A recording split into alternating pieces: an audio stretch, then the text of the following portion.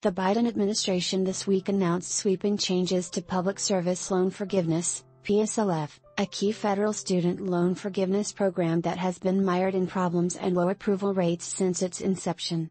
The result will be a significant expansion of the program that could ultimately benefit nearly 600,000 student loan borrowers, according to the Department of Education. Here's an overview of the new changes to the PSLF program, including who may be eligible and how to request relief. The Department of Education has indicated that under the new changes, payments made under any repayment plan can now count as a qualifying payment towards PSLF.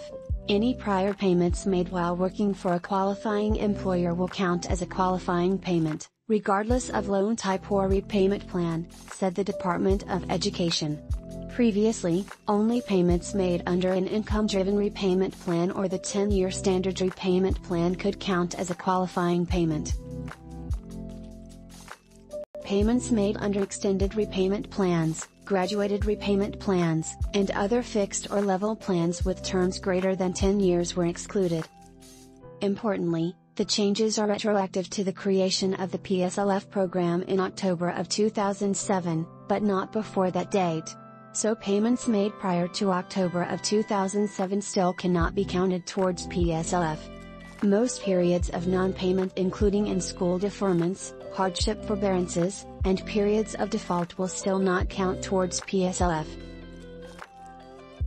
The department is also relaxing PSLF criteria that restricted eligibility to payments made on direct federal student loans only. Payments made on other types of federal student loans, such as Perkins loans and older FFEL-program loans, have historically not counted as qualifying PSLF payments. Counting prior payments on additional types of loans will be particularly important for borrowers who have or had loans from the Federal Family Education Loan, FFEL, program, wrote the Department of Education in its announcement.